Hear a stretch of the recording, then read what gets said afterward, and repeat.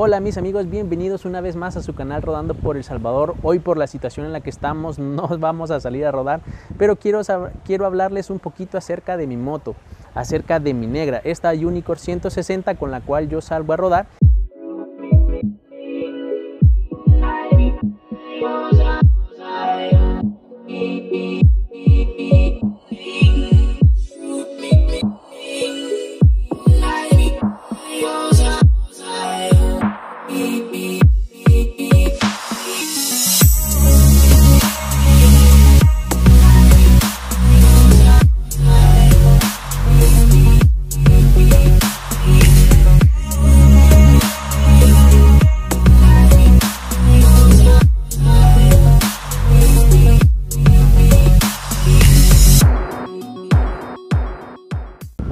Tenemos acá un motor de 163 centímetros cúbicos monocilíndrico y con dos válvulas. Este motor es enfriado por aire. Es un motor que responde bastante bien. Créanme, yo no la voy a salir a rodar ahorita porque por la situación no podemos, ¿verdad? Pero sí, mi experiencia de usuario que le he llevado a varias partes, el motor responde bastante bien, tiene un torque de 14.6. Según entiendo, el torque es la fuerza que genera el motor a la hora de levantarse. También comentarles que la velocidad máxima que yo le he sacado a esta motocicleta es de 118 km por hora. Creo que la velocidad es relativa dependiendo del tipo de calle que manejes. Por ejemplo, yo esa velocidad se la saqué carretera al Puerto de la Libertad, que hay unas partes con bajadas. Justo después de una bajada en una recta yo comencé a acelerar y le saqué 118 km por hora. Creo que eso va a ser relativo al tipo de calle que manejes, y decir también que a esa velocidad ya el motor se le oía bastante forzadito. Uy, pero oigan cómo ruge esta nena.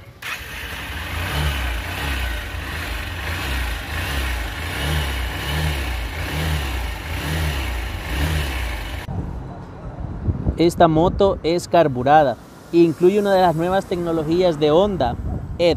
La tecnología ED de Honda mejora la combustión y el rendimiento del combustible y ayuda a la duración del motor. Tenemos una transmisión de 5 velocidades con neutro en medio y primera abajo y las demás hacia arriba. La transmisión es de cadena.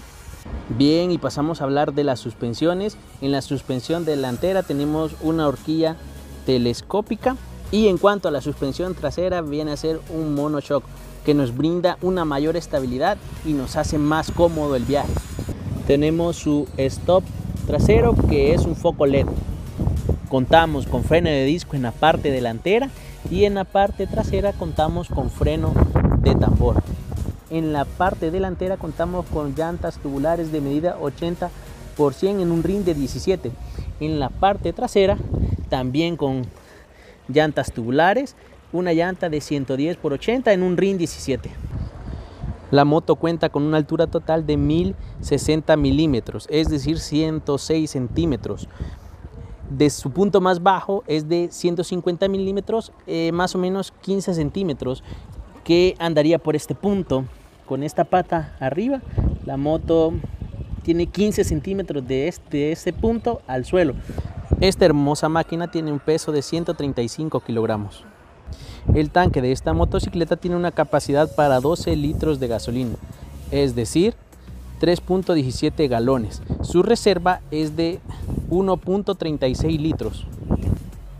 En la parte delantera podemos encontrar el control de las luces, las de cortesía, las vías, el pito, y a este lado vamos a encontrar el botón de encendido, ya que esta moto cuenta con encendido eléctrico y encendido de patada. La moto cuenta con una batería de 12 voltios. En el tablero nos vamos a encontrar con, según mi opinión, un tablero bastante sencillo. Nada más nos marca los kilómetros por hora, tiene trip A y trip B, la hora, que es bastante buena, la gasolina y las revoluciones. Tenemos el botón para reiniciar los trips. Este es el botón de selección. Un tablero que alumbra muy bien. Bueno, mis amigos, hoy sí vamos a mencionar qué es lo que me gusta de esta motocicleta. Me gusta que es una moto súper cómoda. He hecho viajes a San Miguel, a La Unión. Yo sé que no son muy lejos, pero créanme que voy muy cómodo. En sí, la moto es bastante ahorrativa. También algo que me gusta mucho es su estilo. Les comento, cuando yo compré esta moto, pues mi primera opción no era esta moto era como la tercera opción. Tenía otras en mente, pero era para la que me ajustaba el dinero. Pero ya teniéndola, ya manejándole el estilo y la comodidad que nos brinda, es bastante bueno.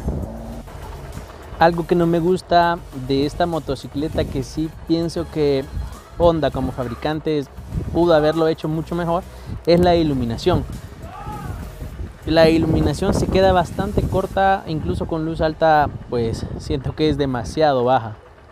Otra de las cositas que no me gusta de esta moto y que pues yo no termino de asimilar es porque no tiene freno de disco trasero, o sea, ¿por qué freno de tambor? Ya muchas motos que son de baja cilindrada, así como esta, pues ya tienen disco trasero, pero o sea, no es algo que nos va a quitar el sueño, porque la moto frena bastante bien, pero sí Honda, considerando el precio de la moto, pues te puede ofrecer algo mejor en cuanto a seguridad. Otra cosita que a mí no me afecta directamente, pero sí al pasajero, es este agarradero. Es bastante incómodo cuando vas y quieres agarrarte de la parte trasera, es bastante incómodo. Y una de las cositas que a mí sí no me gustan y que más fastidio me dan de esta moto, no es de la moto en sí, sino es el servicio postventa. Es decir, la agencia sí te da la garantía de los repuestos, de la reparación, y eso está muy bien. Lo que a mí no me gusta es el tiempo que se tardan para entregarte la moto. Otra cosita que no me gusta mucho y que siento que es muy abusiva por parte de Honda son los repuestos. O sea, sí, cuando yo compré la moto sí sabía que los repuestos no iban a ser caros, pero hay cosas que son demasiado caras. Por ejemplo, la mano de obra sí es carísimo. Hay algo que se me olvidaba mencionarles: las llantas de la moto no son muy buenas, tienen muy poca adherencia, por decirlo así. Hay que tener mucho cuidado a la hora de manejar sobre pavimento mojado o en una calle de tierra, porque la moto tiende a derrapar mucho. Y bueno, señores, hasta aquí dejamos el video de ahora. Espero que comenten qué les gusta y qué no les gusta de esta motocicleta. Siempre recordarles que mi opinión no fue técnica, no soy ningún mecánico. Todo es desde mi punto de vista, que se puede mejorar en la moto.